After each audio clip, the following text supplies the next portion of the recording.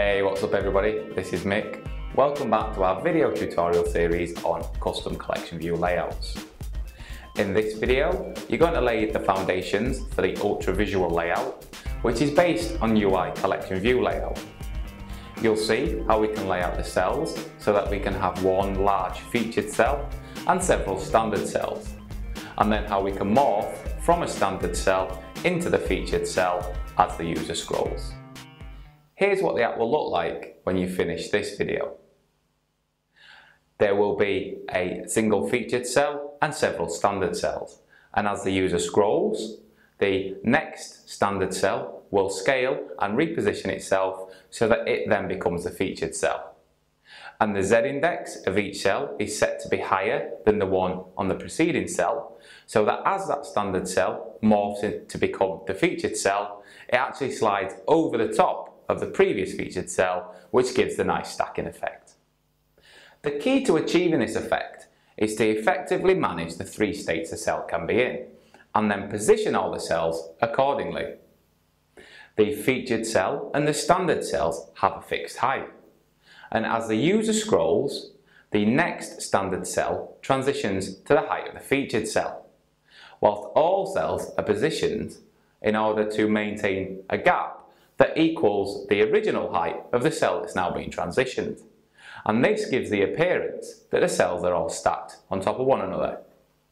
And since the standard height is less than half the featured height, the original featured cell does move slightly as the user scrolls, which creates a subtle parallax effect. In order to achieve the appearance of the cells being stacked on top of one another, when creating the layout attributes, we set the Z-index to equal the item index of the corresponding cell in the collection view. This guarantees that the cell will slide over the top of the preceding cell when it becomes a featured cell. So here's a sample app included for this video, and it's a pretty basic layout at the minute. It's just a series of cells that all use different colours. And what we're going to do in this video is we're going to implement the first part of the Ultravisual layout, which is to have the top cell be like the featured cell and be much larger than all the other cells, and then as the user scrolls, the next cell under the featured cell will grow to become the featured cell. So the first thing that we need to do is to stop this running and jump back into Xcode. Now this is the first video where I'm actually going to supply you with the layout class, and that's because there are a lot of things that need to be set up, properties and variables, and rather than having you type them all, it was easy just to provide you with a ready-baked class, and then we can just add the meat to it in the video. So I've commented it so you can see what everything does, and feel free to take a look at this in your own time. But we've got some constants up the top which give us the height of the cells when they're the standard height and the featured height. We've got some properties, the drag offset, which is the amount that the user has to pull before the next cell will snap to be the featured cell. We've got our cache, which you've seen before from previous videos. We've got our featured item index, which returns the item index of the item that's currently the featured item. We've got our next item percentage offset, which gives us the amount that the second cell has grown before it becomes the featured item. And then we've got some width, height and number of items properties, which are merely convenience properties to save us having to type out these things over and over again. We've then got our collection view content size, which works out the overall size of our collection view's content. And then where we're going to be spending our time in this demo is prepare layout. So now I've taken you through the existing code. We just need to quickly update our storyboard to use this class. So if we jump to main.storyboard and select the collection view in the document outline, open the inspector. In the attributes inspector, change the layout from flow to custom, and then select our Ultravisual layout subclass, and then we can close the inspector and jump back to the layout. Now all the work we're going to be doing is in prepare layout in this video, and the first thing that we need to do is I'm just going to quickly get the standard height and featured height so we don't have to type the whole constant name each time.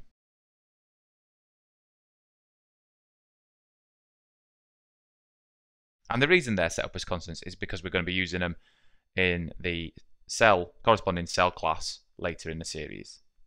The next, we just need to create a new frame, and we're just going to initialize that with cgrec0. And then we want a y variable, which needs to be cast as a cg float, and we'll give it a default value of 0. And then what we're going to do is we're going to loop through all the items in our collection view, and we're going to use our number of items property, which is declared above.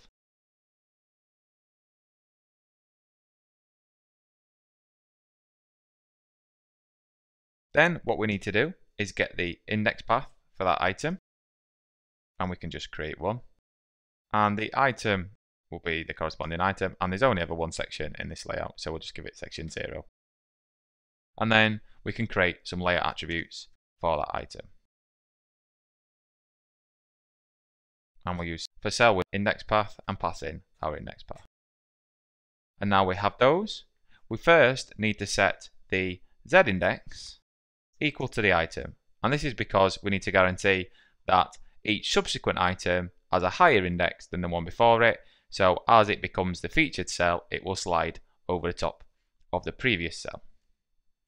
Then we create a variable to hold our height, and we set this to our standard height. And now we're going to look to see whether we need to manipulate the item because it's the featured item, or if it's the item directly below the currently featured item, which is the one that will grow. Otherwise, it will remain the standard height.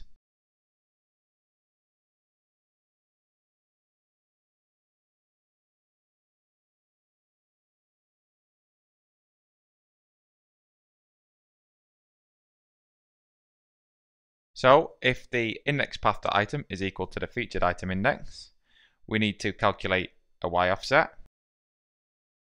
And we do this by taking the standard height and timesing it by the next item percentage offset.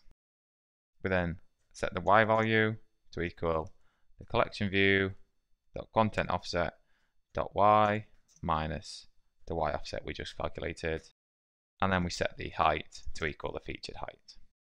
Then for our cell that's directly below the featured height, which is the one that's expanding as we scroll, we calculate the max y, which is equal to the existing y plus the standard height, and then we set the height to equal the standard height plus the max of the featured height minus the standard height times the next item percentage offset and 0. And then we can set our y value to max y minus the height. And now we've set up the height and the y for the two cells, we can simply create our frame. We can cgrec, and our x will be 0 because it's always aligned to the left. Our y value will be the y, the width will be our width, and our height will be our height. We can then set the frame on our attributes, append them to our cache, and then we simply need to update our y value to the max y of our frame that we've just created so that it's ready for the next iteration of the loop. And with that done, before we can build and run, if we just jump over to Inspiration View Controller and remove the last two lines from View Did Load, which is where we set the item size, as that's now set in our custom layout. And then if we build and run, you'll see that our top cell is our featured cell, and as we scroll, subsequent cells grow to fill that space, which is exactly what we want. And that's it for this video tutorial, and as always, we like to leave off with a challenge. As I mentioned in the introduction to this series, the Ultravisual layout will be built in 3 parts across 3 videos. And as this video is only the first of those 3, your challenge this time is to simply keep on watching, where in the next video you'll learn how to position content and update its opacity based on how far off the next standard cell is to becoming the featured cell. And there'll be a fully fledged challenge exercise waiting for you at the end of that video. I hope you've enjoyed this video tutorial, thanks for watching, and I'll see you again next time.